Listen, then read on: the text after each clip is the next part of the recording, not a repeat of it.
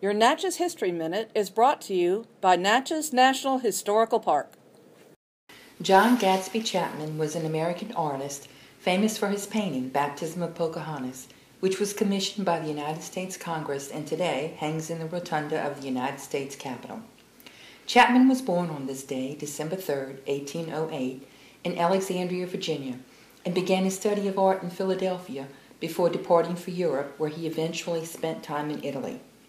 By 1834, Chapman had moved to New York City, where he was a member of the National Academy of Design and found work as an illustrator. He embarked on a series of historical paintings which helped land him the commission from Congress to paint the historical scene for the rotunda of the Capitol building. John Linton, a wealthy Natchez planter, was a patron of Chapman and owned a number of the artist's paintings which hung in his Natchez home, Clifton. Linton's daughter and son-in-law, Charlotte and Frank Serget, eventually owned Clifton and, of course, a number of Chapman's works. When Clifton was slated for demolition during the Civil War, Frank Serget placed a number of his paintings at St. Mary Basilica for safekeeping. Serget died and his wife moved to France, leaving the paintings behind. Today, 2 of Chapman's paintings are on display in the rectory at St. Mary's.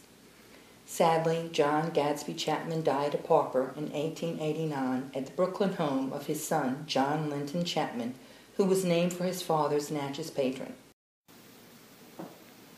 This is Carrie Golden Lambert, Youth Director at St. Mary Basilica, and this has been your Natchez History Minute.